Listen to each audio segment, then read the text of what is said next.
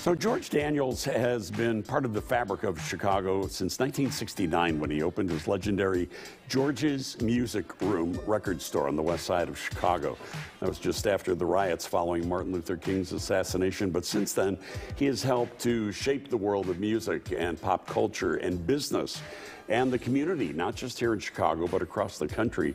This weekend, friends and family in Chicago are honoring George, and we are honored to have our longtime friend here joining us here today. I don't know where you keep this fountain of youth that you have. You look younger every time I see you. It's the music. It's the music that keeps you young. I believe that. I actually believe that. Congratulations. Thank you. On this great honor. I mean, it must be something for you to look back. You were just reminiscing with me a little bit during the break of, you know, when you first started all of this. You couldn't have possibly imagined that it was going to grow and explode the way that it has. No way. I'm just so honored and I'm humbled by the memories that other people have of the things that I did. You know, when I walk the streets sometimes in Chicago, people stop me all the time and reminisce about things that they remember that I don't remember, but, you know, some words of encouragement that I might have given.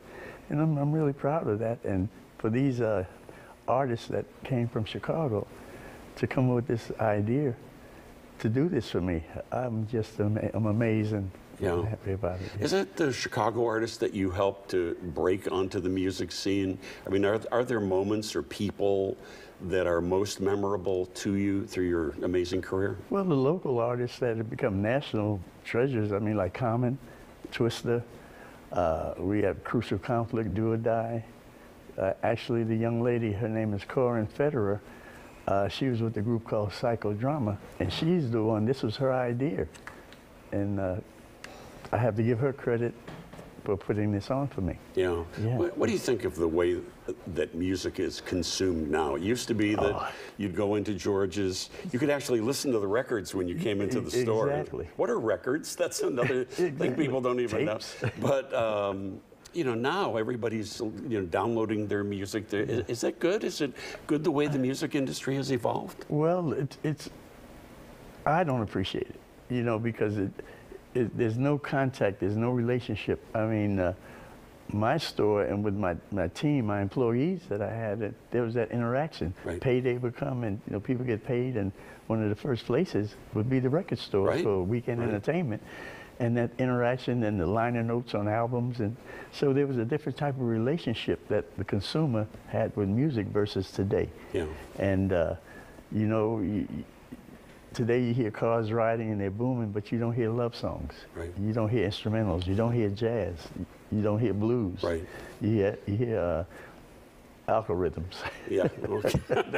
that's polite. That's what you That's a polite way to put it. So we lost two legends this week, George. We lost Pervis Spann, the blues man, and also the great Merri D. Both, I know you were friends with both of them, but talk to me a little bit about the influence that they had on pop culture in Chicago. Well, Pervis Spann, for one, I was a youngster and I used to work at Chess Records. And many people don't know when Beyonce did Cadillac Records, that was about Chess Records. Right. And Pervis Spann was one of those radio air personalities, Pervis Spann, the blues man. The good guys. Oh, for sure. You know, E. Rodney Jones, Pervis, you know, Ed Cook, Lucky Cordell, there were so many. And this is when radio, they called it personality radio. Yeah. And he would come on at midnight, right after Herb Kent. But he was such a character. And then he's the one that crowned Aretha Franklin Queen of Soul. Queen of Soul, yeah. He used to do not only the pop concerts, but he did the gospel shows. Right. And down the street from George's Music Room is a big church called Mercy Seat. Yeah. And he used to do the gospel shows. Do the shows there. What are your memories of Merri D? Oh, Merri, I would see her at different places, some of the events at the Park West. And she introduced me to Nancy Wilson. Her and Nancy Wilson were very close.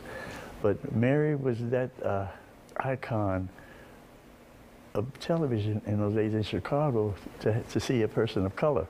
There were very few in those days. And for her to do the things that she did and what she survived, showing that the strength of a woman. Yeah. She was just a great, great person, so friendly. Well, I'm honored to have known you all of these years. I'm so happy that you are being honored by so many. The event to honor George is called Flowers and Showers. It is sold out, but it is Sunday at the Promontory. And George, it's just wonderful to see you out and about again. It's been too long since the pandemic. Thank you for coming by. We really appreciate it. That. And also, if I can add, there's an after party after the awards thing. So that's open. That's where things really start to get crazy, at the after party. Oh yeah, that's when I can exercise. There you go. On the dance floor.